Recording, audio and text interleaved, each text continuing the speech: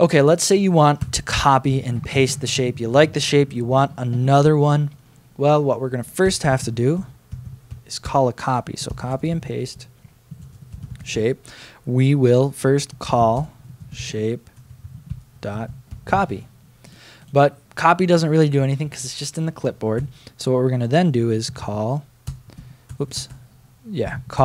active sheet. So you have to choose which sheet you want it to be on.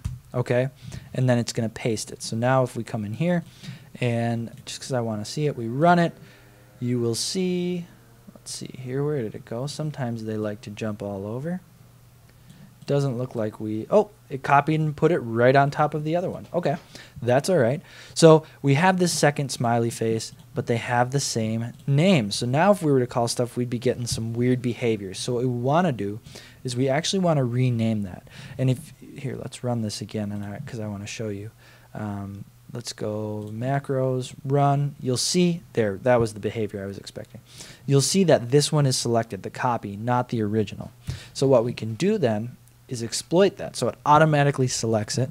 We can say selection.name equals smiley face 2. So now we're going to copy, paste, and rename our copy. And let's run that. And now we see we have smiley face 2 and smiley face. Okay, super cool.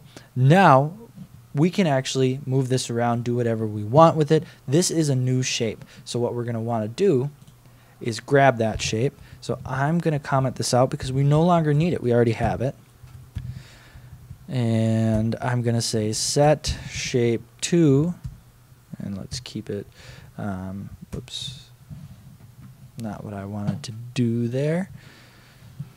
Shape 2 equals, and we're going to say active sheet.